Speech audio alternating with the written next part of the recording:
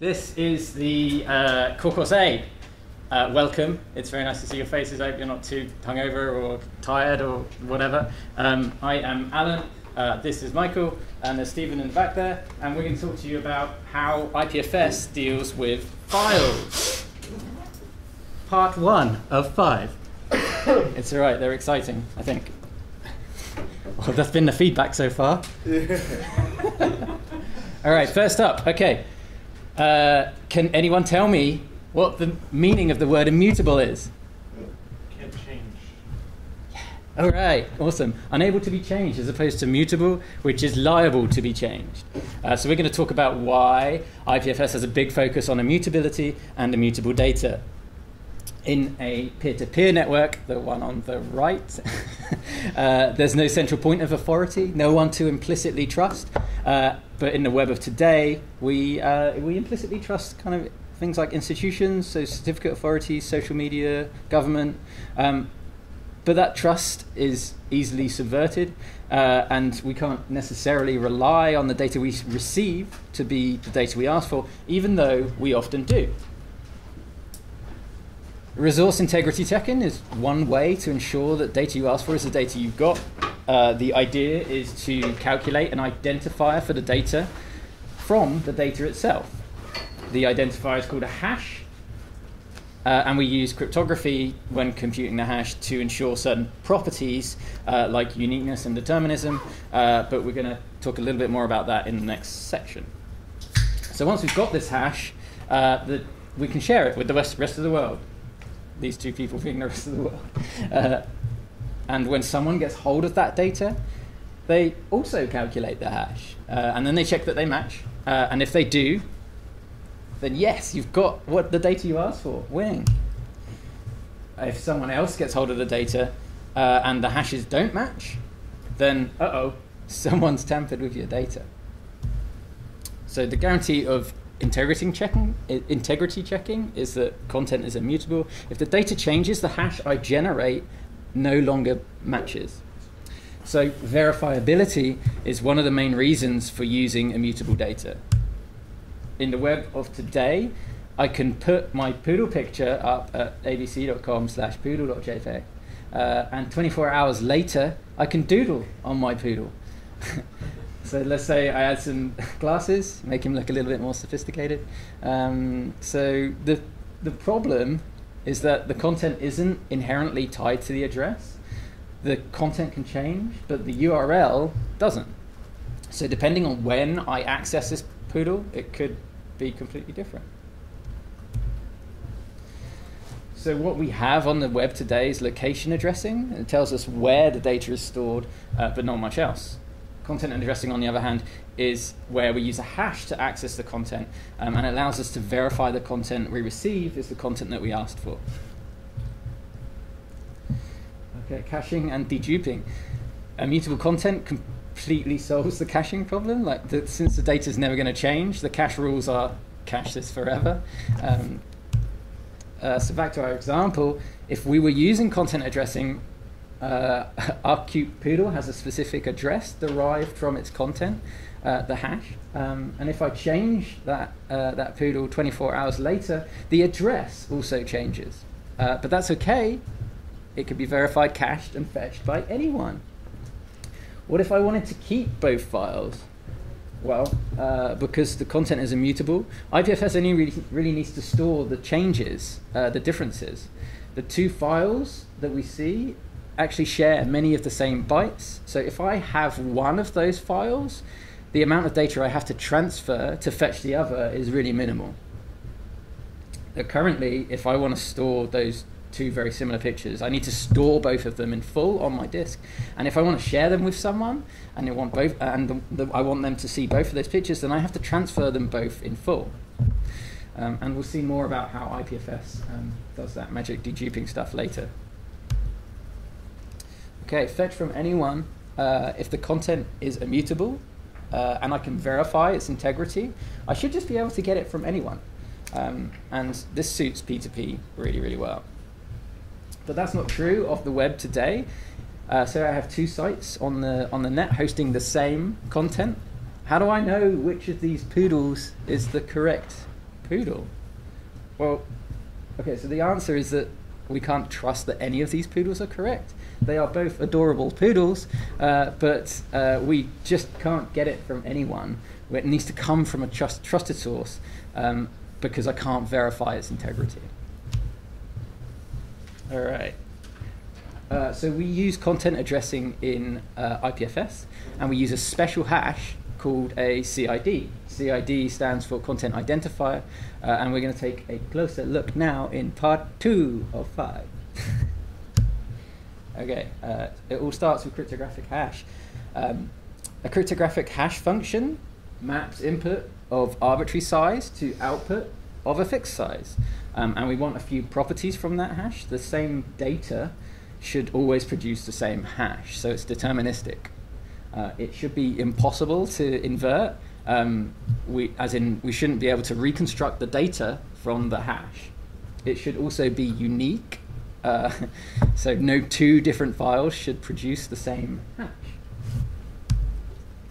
There are many different hashing algorithms that exist. IPFS uses SHA-2256 by default. That is just some of them that are available in IPFS that we could use. Older algorithms like SHA-1 are broken. They're proven to not be collision-free, and the problem is that if algorithms can break, we're going to want to switch that hash that we use by default in the future. The problem with switching algorithms is that given a hash, which is just a series of bits, what algorithm did we use to generate that hash?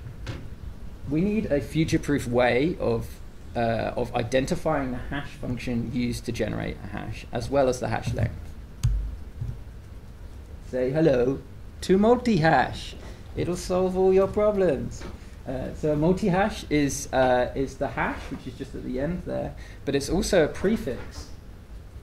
And that prefix is one number, algorithm, and which identifies the hash algorithm that was used to generate the hash, and another number, which is the hash length.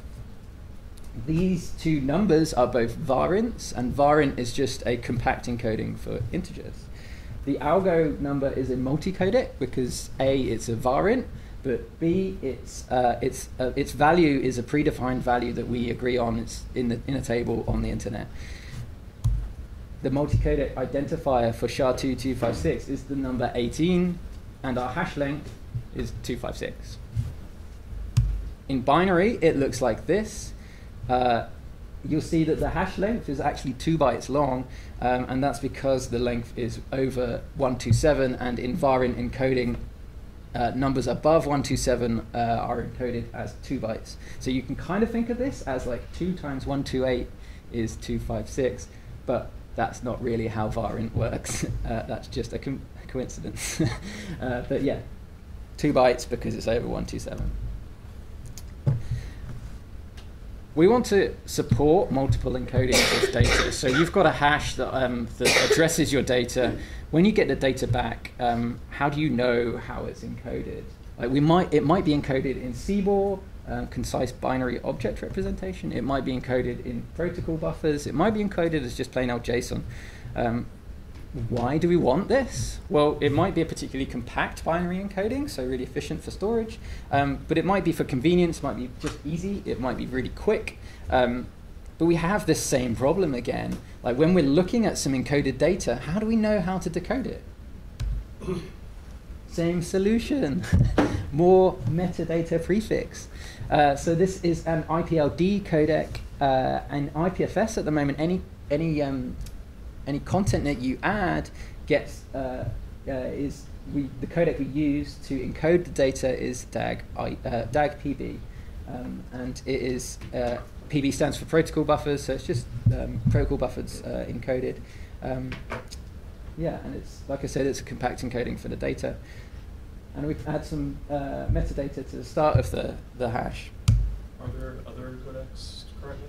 Yeah, there are many IPLD formats that you can use. There are too many IPLD formats. All right, so there are 2 different CID versions, so that's mildly frustrating. But so often nowadays, or hopefully going into the future, you'll see version 1 as the main version that we're using. There's version 0 and version 1. It's just another prefix that we add on to the front. So all of you, if you've ever used IPFS before, you might be used to seeing CIDs like this. Version 0 is the top one, and the version 1 is the bottom one. So the version 0 ones begin with kind of QM usually. Version 0 begins with QM. Version 1 begins with BAFI or BAFK sometimes. All right. So the thing is, CIDs are binary datas. Zeros and ones make for really long strings when they're printed out. Like, it doesn't even fit on the slide. So what we do is we use a higher number base encoding to make them shorter and easier to print out and recognize even when in string form. We have another problem again. How do we interpret the number base encoding that this string was created with? Characters in one encoding are valid in another encoding, so we can't just look at the string and be like, that's a base 32 or that's a base 16 or whatever. So how do we fix that? Well, you guessed it, more meta prefix. This is multi-base, and multi-base helps us know the number base the content is encoded with. The first symbol is the identifier for the encoding. B is base 32. Z or Z is base 58 BTC, and M is base 64.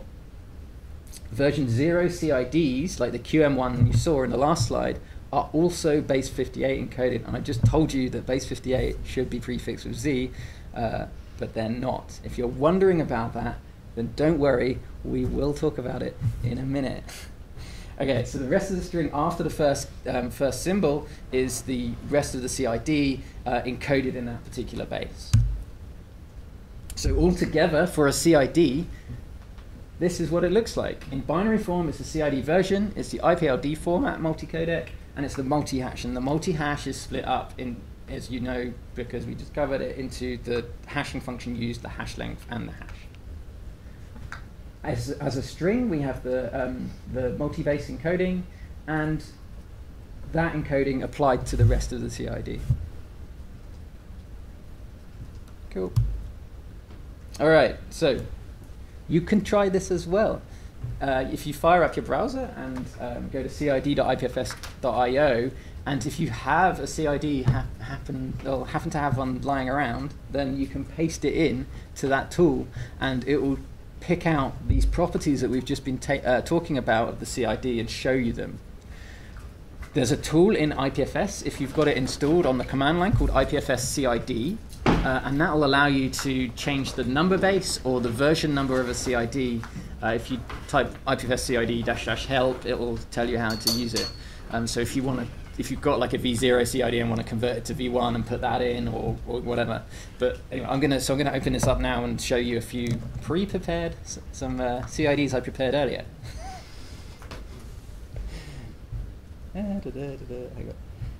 If I can figure out how to open it up, it won't connect. Of course, I need to have my daemon running.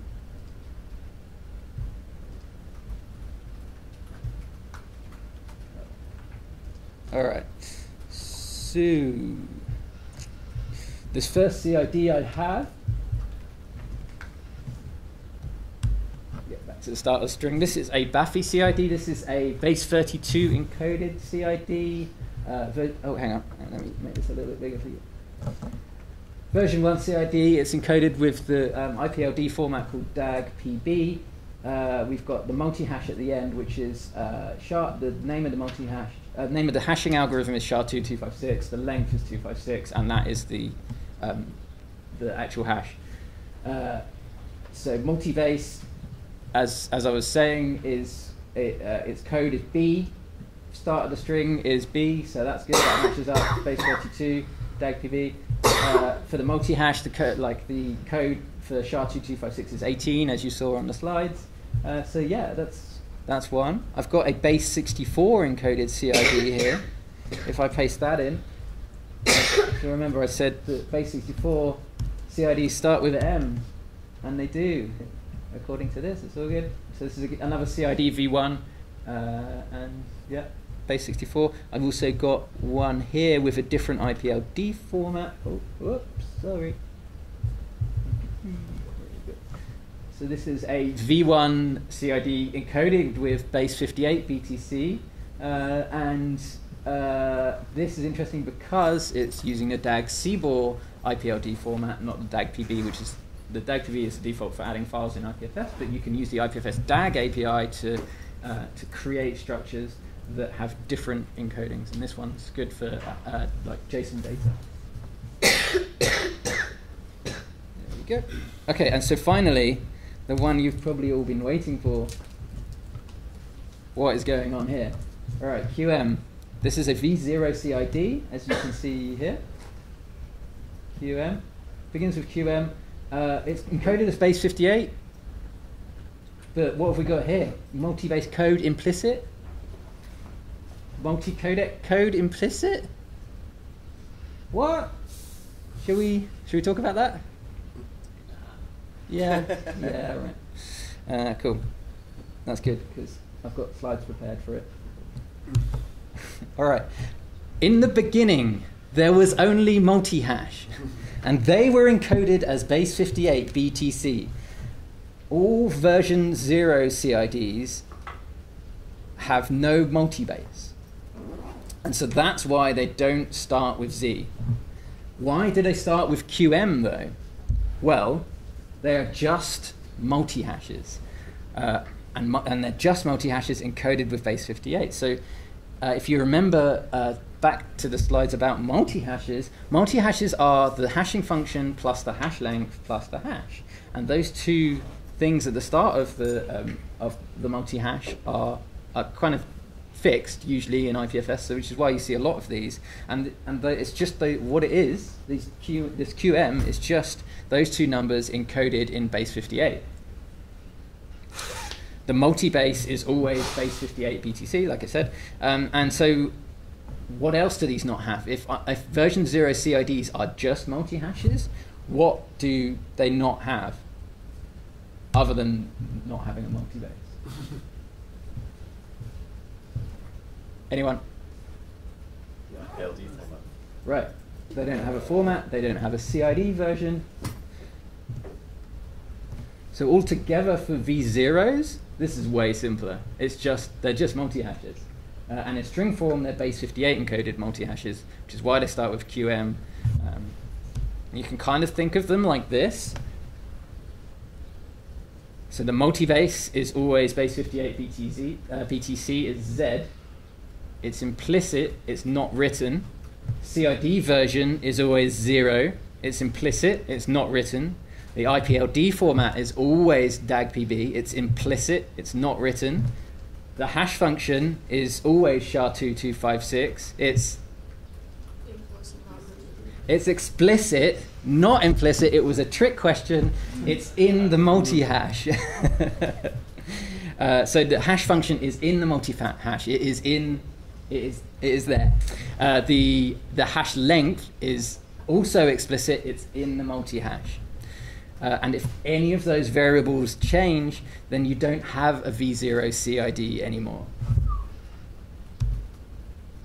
All right, cool. So now you know how IPFS addresses content using CIDs and hashes. And we can now learn about the data structures that IPFS actually addresses. So cool. I'll hand over to Michael. Yo. Hey, everybody. All right. Now that we've done this 3 other times, this should go really, really well. So, what's a DAG? I'm sure that you've probably heard at this point people throw this term around a little bit. DAG is just a fancy acronym for directed acrylic graph, which is a very fancy word for a really simple concept. If you think about a normal tree structure, you have a root and then some branches and then eventually some leaves. And typically in a tree structure, a leaf would have one parent. In a DAG, it's a tree, but a leaf could have multiple parents. You can't have circular references. We'll get into that in a minute. And that's impossible, but that's all that it means. It's unnecessary gobbledygook. So let's build a DAG. So one interesting thing about building hash-based data structures is that you have to build them backwards. So get used to writing recursive functions. I hope you enjoy that. So we're going to start here with hello world, just our little object, which is the leaf node. We're going to get a hash of that. The hash is qm hash 1. Now we build the first branch to that leaf node. That's going to be an object with a property of foo that points at this leaf node. That's going to get qm hash 2. And then we can create another leaf node, all pointing back into a parent. So this one has a bar property that points to the same leaf node, and another property that's just some arbitrary metadata. And both of those are referred to in the root, so they both get hashed and then used as properties in the root node. So what you end up with is a full data structure that looks something like this, right? Now, in this one, you can't tell that these are basically pointing to the same thing, but semantically, this is a big data structure that you get. And then you can break that into blocks like this. Now, obviously, this is a very tiny data structure, so we wouldn't normally break this into a bunch of blocks, but when you have really arbitrarily large data structures and you want to break them into smaller semantic blocks, this is how you do it. You do it with linking. And the way that links end up working in any API, in IPLD, or in IPFS, is that they get traversed basically transparently. So if you take the hash of qm4, which is our root node here, and you follow it through 1 through hello, you traverse through the entire structure until you hit this hello thing, right? And it's just going to grab all of those blocks for you and traverse it transparently.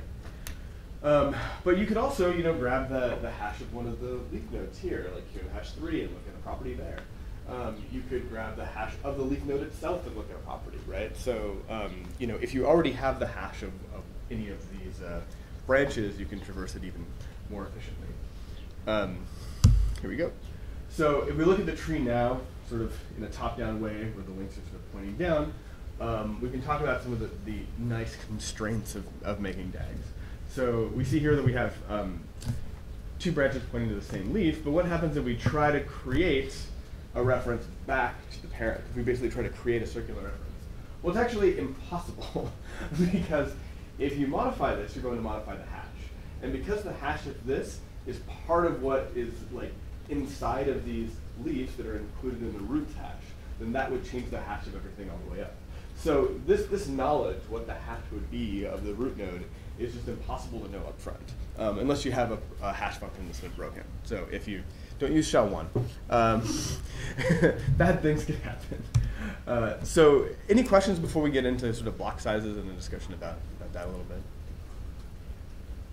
No questions? Cool. Okay, block sizes. So yeah, block sizes are like the 3 bears. Too hot, too cold, just right. So blocks can be too big, and there's when you start to make blocks bigger and bigger, you get a set of different problems.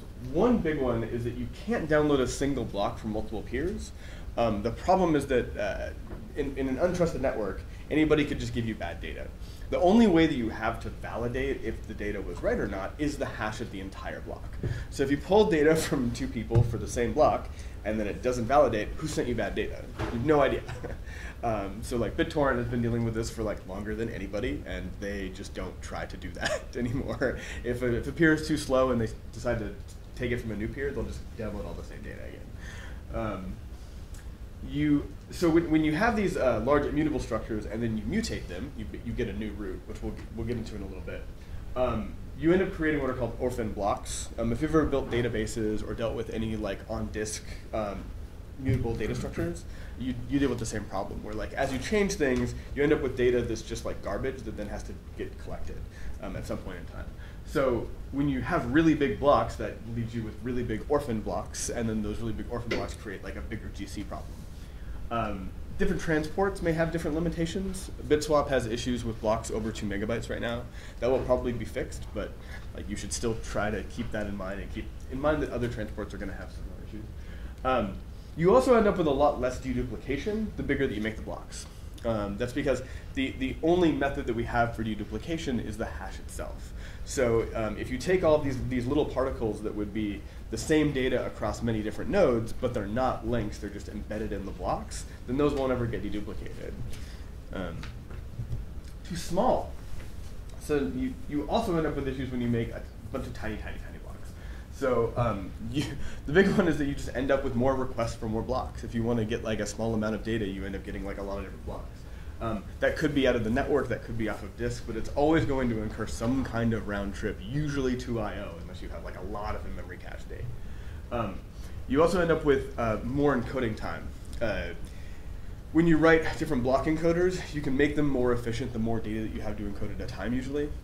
So if you have a much smaller sets of data, then you may end up with less efficient encoding times. The big one though is hashing. Hashing functions usually have guarantees about how long they're going to take for any amount of data. So if you end up with a lot of smaller blocks, you're going to end up with like many more hashes, which is actually going to spend like a lot more compute time on all that hashing. And then, so similar to the block request, you end up with just more hops to a given piece of data. So whenever you want to look at something through a deep graph, you end up like going from one thing to the next. And the more that you create, the more links in that chain that you create, the more potential performance impact you have. So what's just right? Just right like very much depends on your use case. There just isn't one true way to do this, unfortunately. This is why we've created so many flexible structures in how you create blocks and how you create your DAGs, is that different use cases are going to call for very different DAG structures. So if you want to optimize for reads versus writes, if you can take a lot of performance cost up front at write time to make the reads really fast, you might do that. If you have often when you have mutable structures, you will not actually mutate a particular part of the graph, but you might just recreate it every time. A good example of this is like when IPFS creates a file and chunks it up. We always pull that whole file out of disk and then run it through the chunker.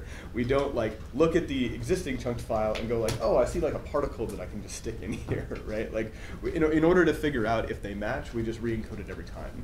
And so you would use a very different algorithm to create that DAG and balance it essentially. Than you would if you were just trying to mutate a DAG over time, right?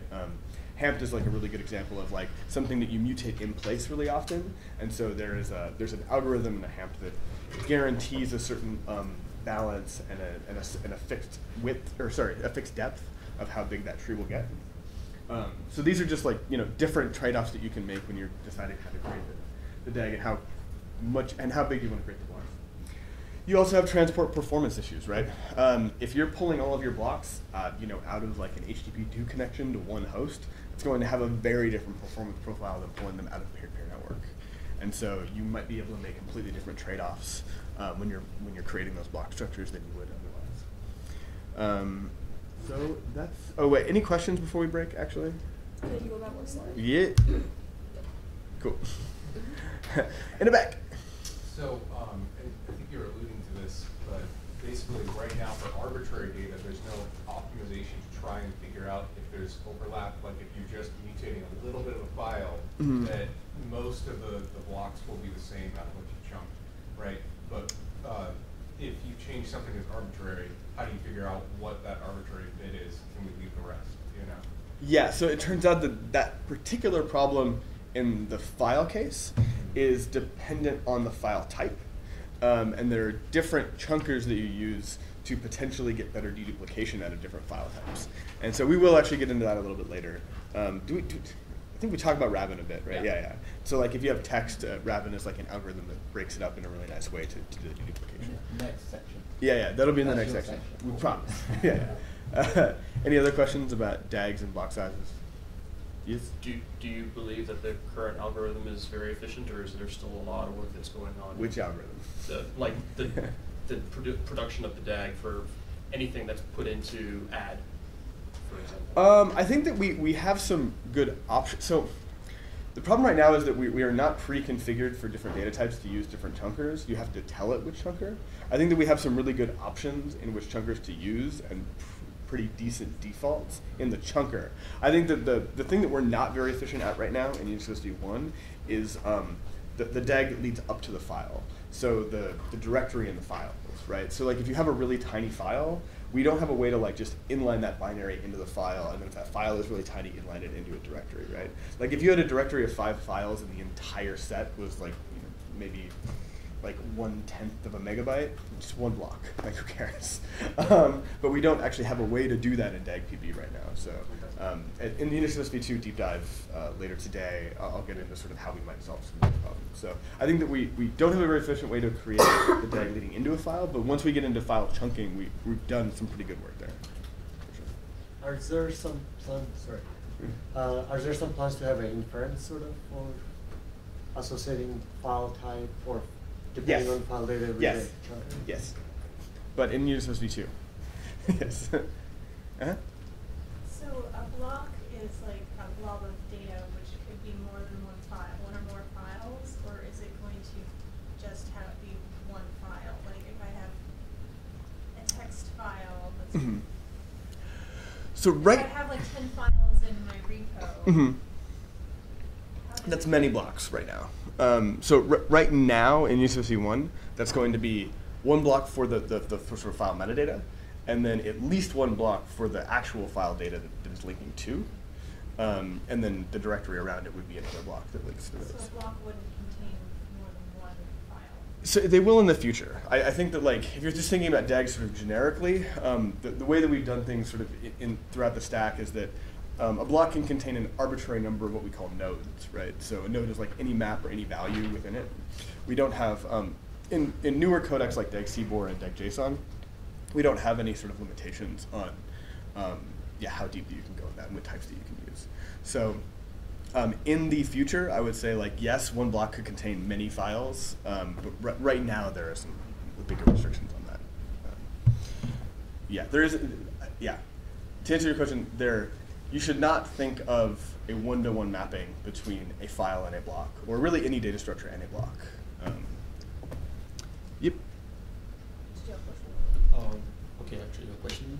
Okay. Unix FSB2 Mhm. is not added, right? No. All right. And then? There's What is a that? there's a deep dive. Yeah. It's like being developed. It's your break time now. So It's your break time, yeah. You should.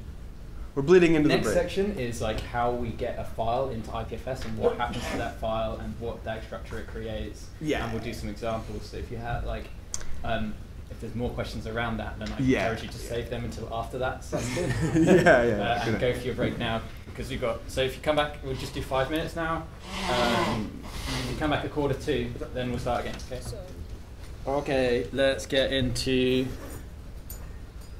some deep diving into how importing files works in IPFS. There are fewer people here, but I'm sure they'll shuffle in.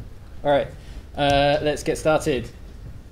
What actually happens when I use IPFS add? My file here is a tube of bits, and what actually happens is that those bits get divided up into chunks. Chunk 1, chunk 2, and chunk 3. I'll be referring to them later, so just if you see C1, C2, C3, these are the bits of the file, the chunks of the file that get chunked up.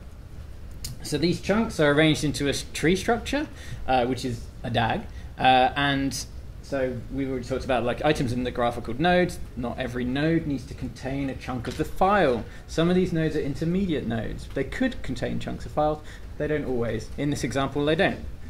So yeah, we've got the chunks in these free chunks in the leaves of this DAG that has been created. When building the graph, we already talked a little bit about this, but we calculate a CID for every node, and that happens from the bottom up. And that happens because we can't calculate the CID for the parent until we know the CIDs for the children, because the CID is calculated from the data as well as any links it has. So if the links, we don't have the CIDs for the links, we can't calculate the CID for the node.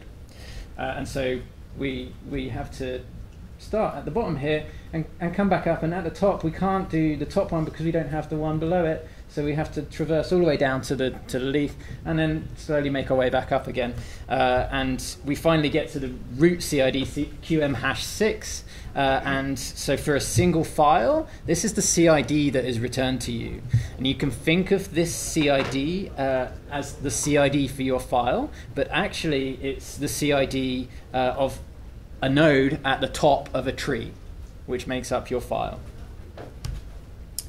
Okay, so let's see it in action. You can try this out in your browsers as well. dag.ipfs.io. Drop a small file, like less than 100K, onto it. People have been dropping like 5 meg files on it, and I've set the chunk size pretty low, and like their browsers start like whirring, and because it's trying to render a graph. So what it does is it renders the DAG for you, and it's trying to render a graph of like 1 million nodes. So yeah, just drop a small file on it.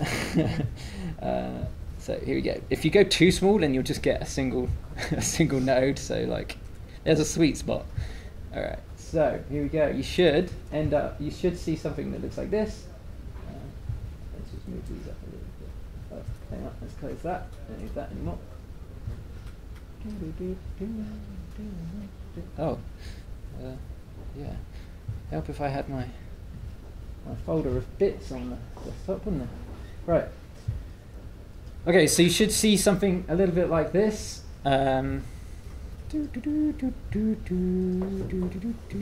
Where's my notes? Okay, so what is this? This is a tool that runs JS IPFS in your browser. If you drop a file onto it, it will draw the DAG that gets created. So what we can do is we can drop a file on. Oh.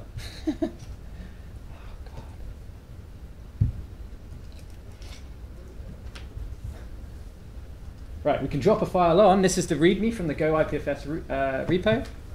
And it will render my DAG for me. And then I can hover over nodes, and I can see that on the bottom here, we've got a bar which tells us information about each node that's been created in the DAG. And we can see that each node has a different CID, and they're put here. They're displayed here. And then I can change things like the chunk size. At the moment we're creating 5 12-byte chunks, but I can change that to 1024, and I get a graph with far fewer nodes because each chunk is able to have much more data in it. I can push that up to get an even smaller graph and go all the way. This is the default chunk size in IPFS. I just get a single node for this small file. There we go. Cool. So back to the slides. All right, we've already talked a little bit about this, but why vary the chunk size? So the default in IPFS at the moment is whenever you add a file, just to chunk it up in fixed chunk sizes. We have a default for that, and we've just been changing that a little bit. But like smaller chunks, potentially, because they've got fewer bytes in them, we've got a better chance of deduping them. But like Michael's already said, it's more work up front to create all of those chunks. You have to create hash the data, and for the CID for every single chunk. And the more chunks you have, that's more work up front. If we have larger chunk files, then that's less work up front, but easier to, like, there's fewer nodes to traverse when you're transferring the data, fewer nodes to transfer, yeah, but it's not so necessarily so great at deduping. Smart chunk sizes, on the other hand. Now that's an interesting one. So like maybe you have a chunker that chunks at keyframes so you can have better seeking in videos. How cool would that be? Or it might be a chunker that does like very cleverly chunks the file so that if you add data in the middle, it doesn't throw off all of your. So the problem with like fixed chunk sizes is that if you add a bit of data in the middle, then everything, like, it throws off the rest of the chunks, and those chunks are now different. And so the deduping is not necessarily as good. If you use a smart chunker, which will take that into account, maybe give you a chunk that's a little bit bigger for that data, then you can keep the same chunks that you had before for the rest of the file. And so, yeah. So we have a smart chunker already. It's called Robin. You can use it in JS in the browser, which is brand new, by the way. It's like a little WASM thing, which is super cool. And it's in that DAG visualizer as well, so you can check that out. So yeah, smart chunk size is really interesting, but again, it's more work up front to do that work of kind of figuring out where is the appropriate chunk boundaries. So that's always content specific. You have to know what type the data is. Well, so Robin doesn't know. Oh, okay. Robin just takes a stream of bytes and figures it out. It's very clever. Okay. It is crazy old rsync magic. Mm. Okay. It's been around for a long time. It's not IPFS specific. But yeah, so at the moment we have these two chunkers like fixed and Robin, but like we could have many different chunkers for many different file types that would do the right thing based on the file, and you know, we could have some really good deduping, good chunking. Anyway, okay, so back to the example. Let's look at deduping in the visualizer. All right, what I've got here is I've copied the README, and what I've done is I've just added some data to the end of it, so it's a little tiny bit bigger. And what I can do is I can drag and drop that on here, and what the visualizer tool does is it adds a directory for these two files. So these two nodes directly descending from the directory are the two files that I've added, or the roots of the two files I've added, basically. And you can see from the lines in this graph, they actually share almost all of the nodes, apart from, so right at the end here, so we can pick these up and drag them, we can see that there's two little chunks here and here, which are the only two chunks that are not shared by these files, which is kind of cool. And you can see that this chunk, if you look at the the byte size here, this chunk has slightly more bytes than this one, and what's happened here is that I haven't managed to get it so that it's on a complete boundary. So there will be some shared data in these two chunks, but one of them has that extra bit of data that I've added to the file. So yeah, this is deduping, and this is how the two very similar files on disk don't actually take up 2 times storage space in IPFS.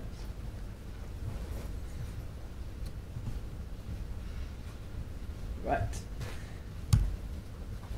Okay, so actually, I've not told you the whole truth about this. The nodes in the graph are not just made up of the chunk of the file data. Every chunk is wrapped in this thing that we call the UnixFS wrapper. And UnixFS wrappers they can either be files, they can be directories. There are other types, but these two are the main two, and it allows us to distinguish between what is file data and what is a directory. So it's kind of a dream within a dream. It's not just the data; it's the wrapper, and that becomes the data. So what that does is it actually adds like a few bytes of overhead to every node, because we've got the UnixFS wrapper around each bit of data. So let's take a quick look at that in here.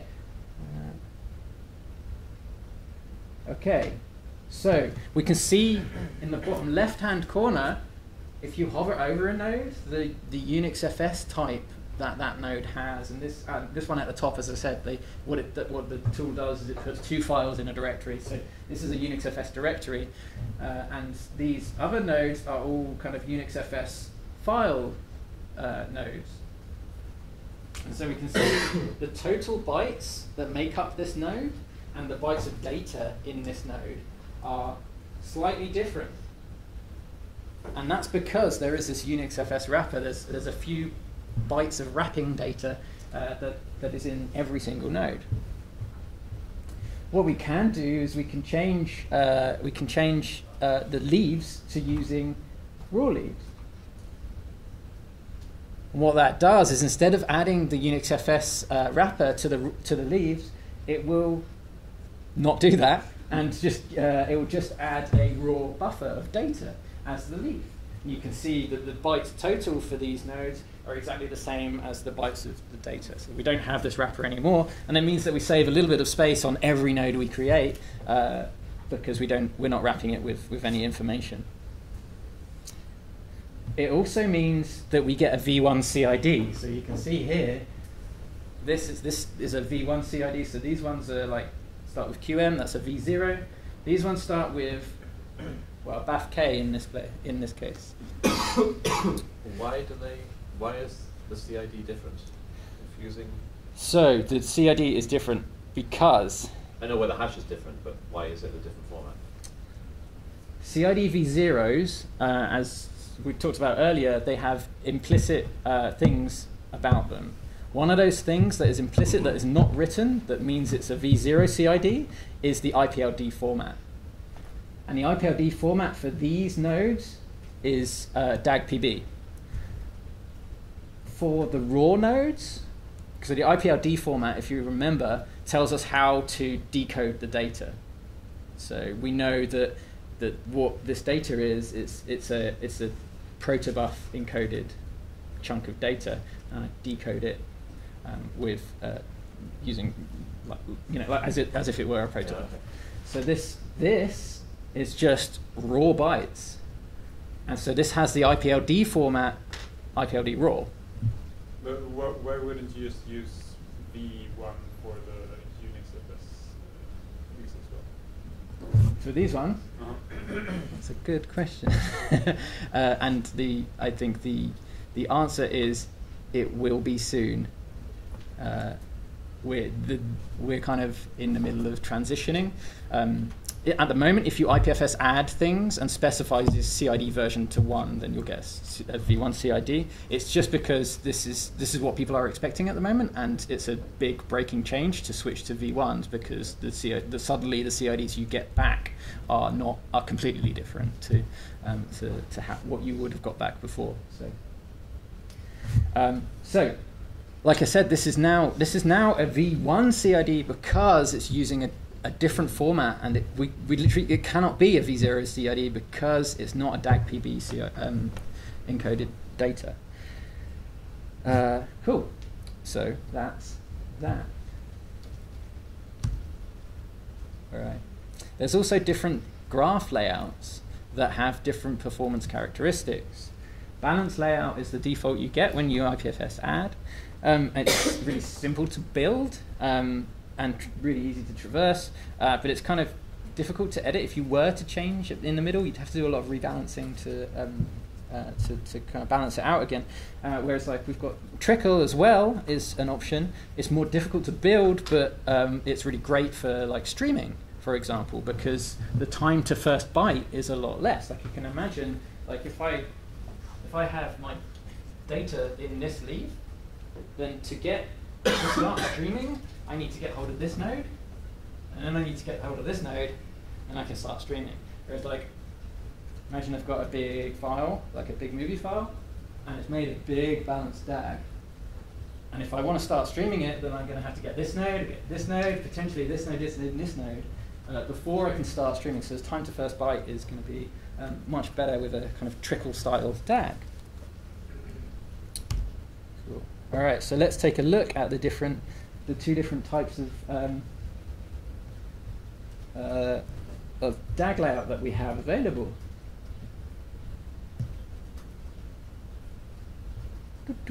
All right, so this is the balanced layout, and this is what we've been looking at so far, but if we can use this drop down here and we can switch to a trickle DAG, and you can see that the layout has completely changed. And this kind of, it makes a really interesting structure if you add like a bigger file on it.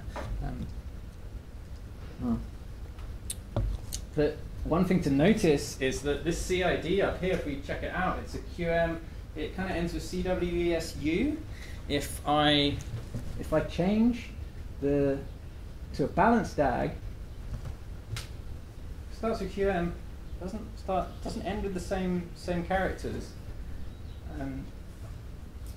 And this is the same data. If we've not changed the data, all we've done is change the options here. And actually, if you change any of these options, then you'll get a different CID. So there's something to note there, or take heed of at least. You do get different CIDs if you change the different options, because the reason is that it may have more or less children, and those children will have different CIDs because they have more or less children. So it basically propagates all the way up to the top, and you just get a different CID for the same data. Now, if you've used the same chunking algorithm, then your leaves will probably still have the same data that can be deduped. But it will just be the intermediate nodes that have different CIDs. So there we go. There was a question? Yeah, you said that there was the same data, but technically all of the blocks include links, which I think you mentioned, which causes the hash to change, and that's the main reason. Yes. Because exactly. The link structure. Yeah. So so I say it's the same data in that it's the same file data that was added to the DAG, but the intermediate nodes, they are the things that are changed that are causing the root CID to have changed. Yeah, you're right. So I think on that as well, then actually deduping, because you just changed the header, the hash, or like whatever the tree is based on your DAG choice, will you get a lot less deduping? Like the same file and two different DAG choices, it'll have not very much overlap in terms of what we're able to. Yeah, if you change the chunker, then yeah, it won't necessarily be deduped nearly as well. I guess I'm envisioning something like if I have a streaming service, the triple DAG makes a lot of sense. But if I have an archival service, maybe the standard default balance would be better. So it'd actually be two completely different files out there. Yeah. Very different, Yeah.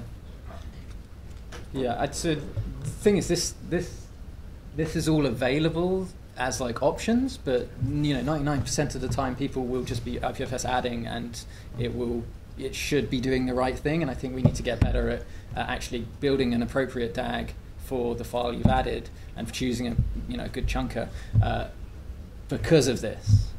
But if I understood it correctly, the actual chunks will stay the same.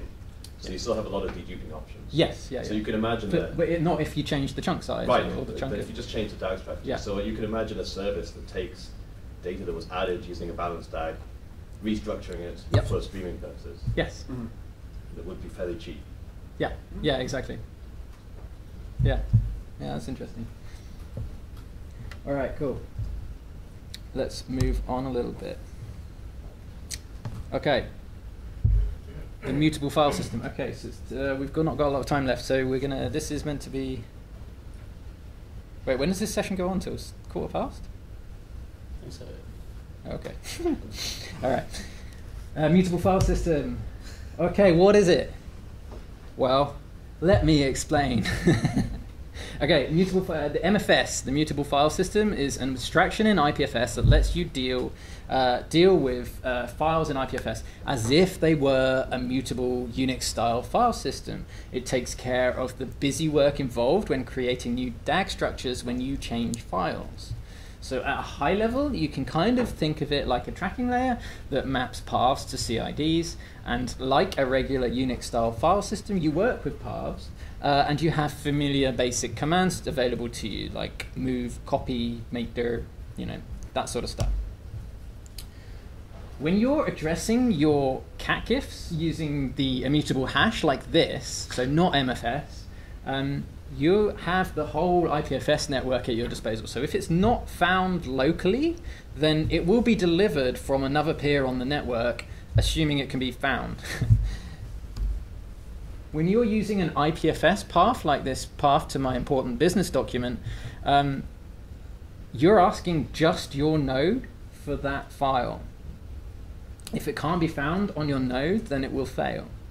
So what I'm trying to illustrate here is that there's no global root MFS namespace. There's no kind of global Dropbox thing that we're all writing to. So yeah. But what you can do is you can turn that MFS path into a CID. You can use IPFS file stat, and it will give you more than the CID, but it gives you, so I can stat my business document.txt and I get back a CID QM.txt. And then we could share that CID with someone, and they'd be able to get that content from the peer-to-peer network. But you should be kind of careful when sharing a CID that you've got from your MFS system. Why? Well, okay, let's look into what happens when you edit files in MFS in order to answer that question. Okay, so adding content to a file. Let's say I store all of my notes on frogs in a file in MFS, at /notes/frogs.txt. Okay, so what happens when I want to update my notes with a new? I've seen a new rare frog and I want to add it to the end of the file. Like you can imagine the path /notes/frogs.txt to be something like this in the DAG. So a UnixFS directory for right at the top, and that is the current MFS root. And IPFS keeps track of this. Everything that hangs off of that MFS root is safe from garbage collection. It won't be collected. So that's good at least. So what happens when we want to add some data to that file? We've got a new chunk, QM chunk free, and that's got all of my notes on this new frog that I've seen in it.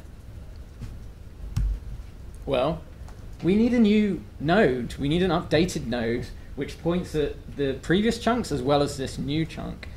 So we've got a new node, a new CID for the frogs file that I have.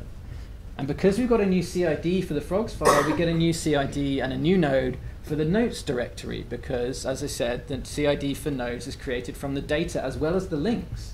Because my link has changed, my directory has changed, and this propagates all the way up to the root. So qm/dir, we've got a new CID for the MFS root, and IPFS keeps track of that. So it's now, its new MFS root is this directory, and the nodes that I've grayed out here are now eligible for garbage collection. So they may be collected, depending on the settings of your IPFS node, they could be collected, whenever, in an hour.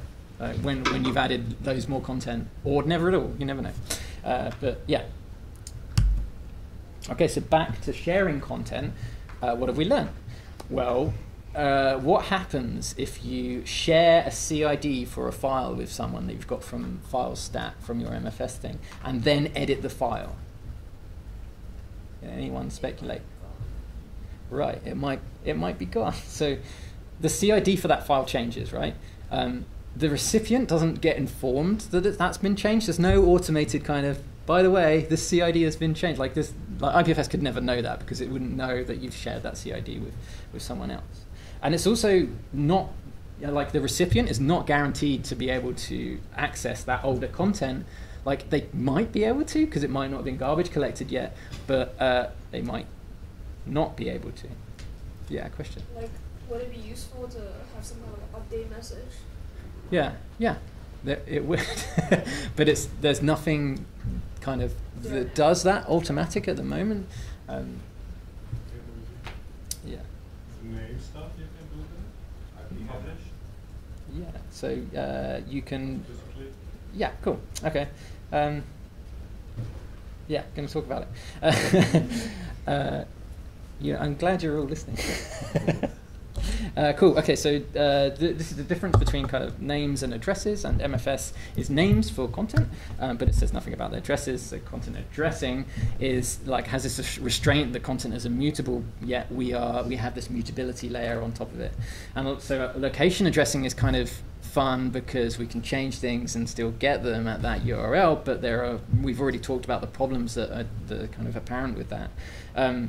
We in IPFS have this thing called IPNS, which is a means of addressing mutable content. And so IPNS maps names to addresses, kind of like DNS maps names to IP addresses, but in a P2P system, it requires some kind of quorum over what the latest version of a thing is. So it can sometimes take some time to figure out what that latest version is before you get it. So there are some kind of issues with that. But yeah, IPNS is one way in which you can address mutable content. So you'd have to somehow stat the MFS root every time it changes and update your IPNS record to point to that new hash. I'm not going to go any more into IPNS in this session, but the rest of the time, which is now like 2 minutes, could someone pull the door too? Oh, sorry. Okay. Cool.